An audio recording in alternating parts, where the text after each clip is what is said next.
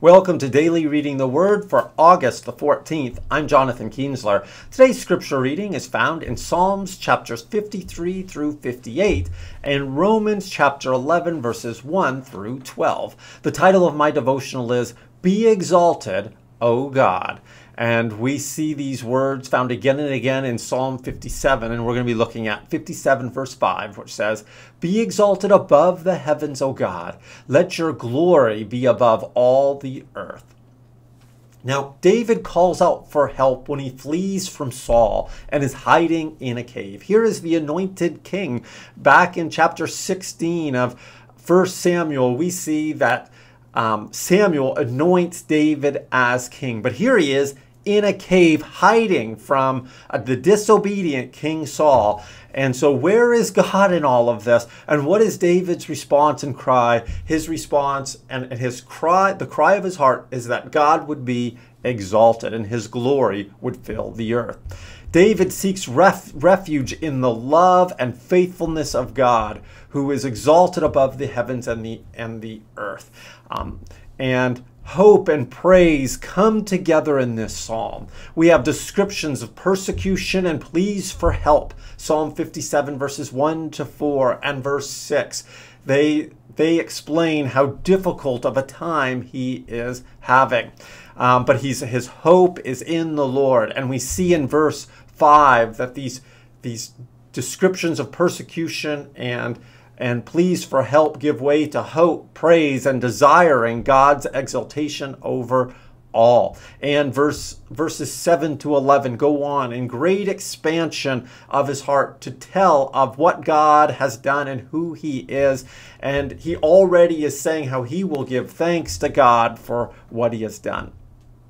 And specifically what he will do.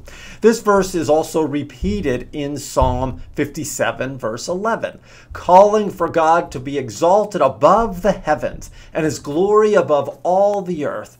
Why does the psalmist pray for God's exaltation? Why is that the cry of his heart? And they're two sides of the same coin again, like the same idea is being kind of like synonymously declared. Be exalted and let your glory be above all the earth. The glory is that God would be made known everywhere. So above the heavens, in the highest place and throughout the world is his cry. Well, why is that his prayer? Why will that answer his cry for help? Well, David desires that God's rule extend completely over everything, including his situation. And we could see this back in the story of creation. When God rested on the seventh day, God declared that creation was very good in Genesis 1 verse 31.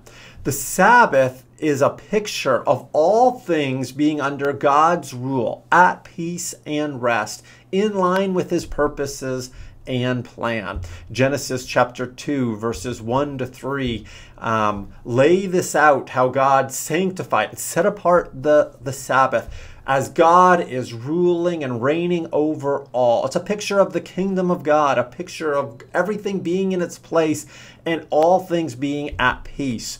That's where we should strive to live. And that's the call. That's the prayer of David as he's hiding. He's desperate that God would reign, that God would show his power, but also that he would bring his peace.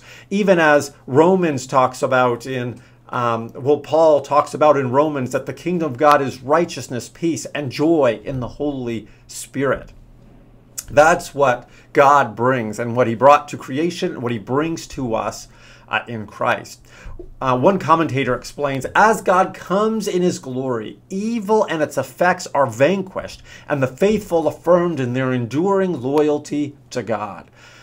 The psalmist's prayer is ultimately answered in Jesus. The psalmist prays that God would send from heaven and save me. In verse 3, he says, God will send forth his loving kindness and his truth. And in Christ, who is full of grace and truth, God sent our Savior, so that all who see Jesus behold his glory. In Jesus' coming, the earth will be filled with the glory of the Lord. The King is coming to the world. Jesus promised, if I am lifted up, in other words, also exalted even, if I am exalted from the earth, I will draw all men to myself. There's a double entendre here in terms of it's talking about Jesus on the cross. It's also talking about Jesus in terms of being exalted. Both of them are needed. Both of them are part of his exaltation, and both are part of his glorification and giving glory to God as well. God's glory is extended over all the earth as Jesus is lifted up, as Jesus is exalted, as Jesus is also proclaimed. That's what we're called to do as well, to declare his glory to the ends of the earth. God's glory is further manifest through his Spirit, whom Jesus pours out on his people. We are privileged to not only have his glory revealed to us, but to also play a part in extending his glory to the ends of the earth. So Jesus comes to dwell in us through the Spirit, but also through the Spirit we declare God's glory to others. And so we see this being reproduced. We have a very small part. It's God. It's God who has done this work in Christ, and Christ who is pouring out the Spirit, who works through anyone who will submit their life to him and follow Jesus. And Jesus is the one who is lifted up. Jesus is the one who is proclaimed and is exalted. So do you pray that God would be exalted in your life, that Jesus would be lifted up as you submit your life to him? Jesus is exalted. How do you see God's glory displayed in your life? Do you see it in what God is doing, how he's transforming your world and your situation, how he works in you, through you, powerfully? Do you see God giving you opportunities to declare and to lift Jesus up? Because when you lift Jesus up, God's glory is displayed. God's glory fills the world, our world, and it is one person at a time. Let's pray. Heavenly Father, I thank you that your great plan is that you would be declared, that you are the answer to all of the world's problems, to know you, to be in relationship with you, to be saved by you, to be loved by you. Oh, how great you are. No one who trusts in the Lord will ever be disappointed. And our heart's prayer, our heart's cry is that you would be exalted and your glory would fill the earth. In your name we pray. Amen.